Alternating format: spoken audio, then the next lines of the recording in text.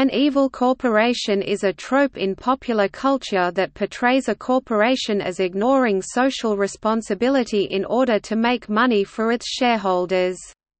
According to Angela Allen writing in The Atlantic, the notion is deeply embedded in the landscape of contemporary culture, populating films, novels, video games, and more. The science fiction genre served as the initial background to portray corporations in this dystopian light. Evil corporations can be seen to represent the danger of combining capitalism with larger hubris. In real life, too, corporations have been accused of being evil.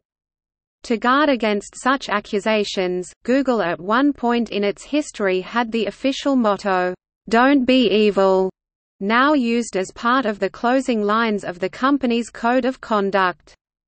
The company has been accused of violating this principle on several occasions, including with their now discontinued participation in a military drone AI program. The New Yorker wrote that, "Many food activists consider Monsanto, now Bayer, to be the definitively evil corporation." The debate over corporate social responsibility wrote, "For many consumers, Walmart serves as the evil corporation prototype, but record numbers shop at the stores for low prices."